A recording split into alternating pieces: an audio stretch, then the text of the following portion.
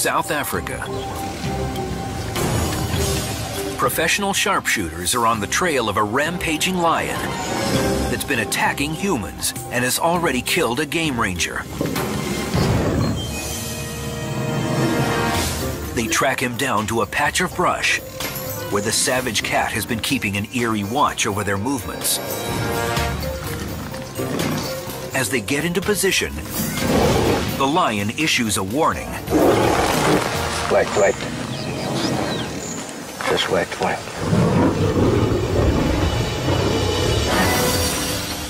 Lead hunter Bryan Gulley prepares to end the beast's reign of terror.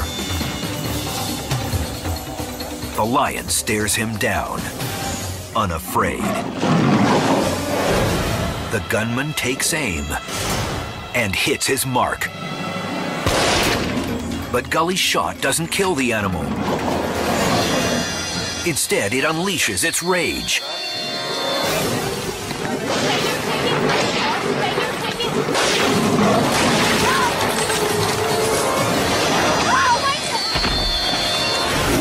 At 50 miles an hour, the beast charges Gulley through a volley of missed shots. But as the lion leaps for his throat, the hunter fires one more time. The wounded cat thrashes on the dirt. He's down, but not out. As the injured animal flees, another bullet knocks him over. Finally, Gulley delivers the kill shot. With his foe now vanquished, the brave hunter realizes how close he came to being the prey. I waited till the last minute. I was right out of the way. I'd get that last shot off. Take him again. Was that close enough? Are you sure you're okay? I'm glad you were still shooting. I was told that this lion very likely would attack us, maybe without any provocation at all. He was prepared for a fight,